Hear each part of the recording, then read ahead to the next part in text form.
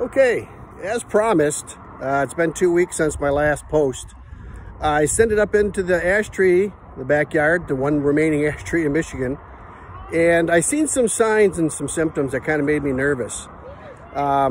First, I did locate some area which I'll show real quick.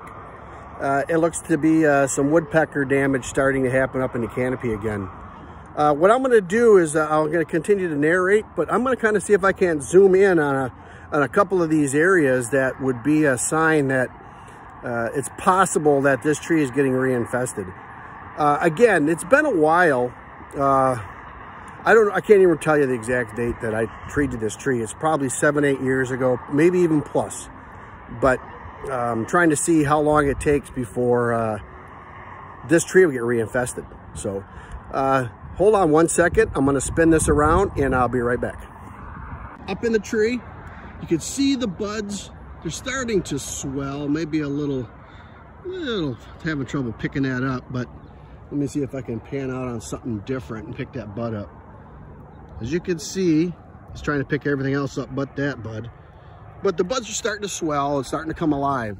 But some of the problems of things is right there. That's last year woodpecker damage. Could have been from larvae from last year. I go up a little bit farther, you can kind of see some woodpeckering holes right here. And what kind of gave it away is some of the flaking of the bark. We come back around to this side of the bowl. Right there. That was a pretty good one I seen. You can actually see a little bit of gallery and some frass inside of this hole right here. So I can continue to wait. There's some old damage.